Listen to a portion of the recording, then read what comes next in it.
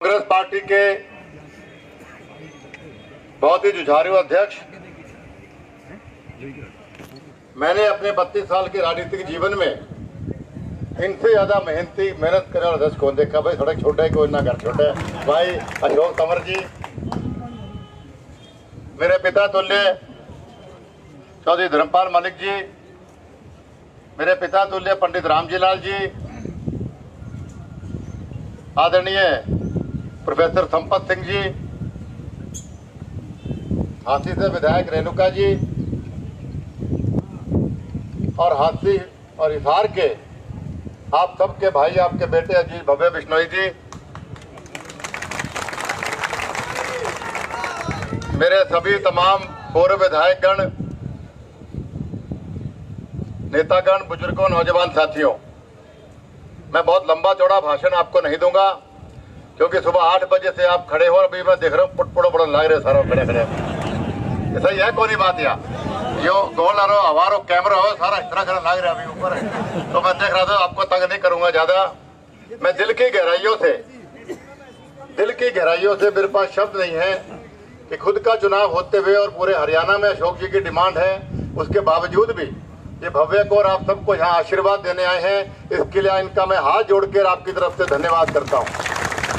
मैं धन्यवाद करना चाहूँगा तमाम पूर्व विधायकों का, पूर्व सांसद का, कि जो मेरे बेटे को आप सबको आशीर्वाद देने आए। और सबसे ज़्यादा धन्यवाद मैं आप सबका करना चाहूँगा कि सुबह 8 बजे से अब इतने काम के समय में, गर्मी के समय में आप यहाँ पर खड़े हो। साथियों, वक्ताओं ने सब बातें बहुत बढ़िया ढंग से बताई। मैं तो इतना ही कहूंगा, मेरे पिताजी को जो भी मिलता था चुनाव में, यहाँ बैठे होते थे, जाए कहते भाई हवा बनाओ, हवा बनाओ। तो हवा बन रही है। 136 गांव में कवर कर चुका हूं खुद, 70 के करीब का गांव भव्य कर चुका है, 34 के करीब गांव रेणुका भी कर चुकी, 2 राउंड पहले काट चुकी 1.5 साल में। परिस्थितियां अनुकूल है, माहौल बढ़िया है, लोगों का मन वोट देने का है, बस इन्हें हवा बनाने के रखनी पड़ेगी। जैसे मैंने एक बात याद आ गई, एक बार अमेरिका के राष्ट्रपति का चुनाव चला था, तो कुछ हमारा सदरपुर का एक बेचारा बस में बैठ गया, यहाँ से दिल्ली जा रहा था, तो बस में चर्चा चल पड़ी कि भाई अमेरिका के राष्ट्रपति का चुनाव चल रहा है, कौन जीतेगा। अपनी अपनी लोग बात कहने लग गए। लेकिन जब सदरपुर का नंबर आया, बोले भाई भजनलाल जीतेगा।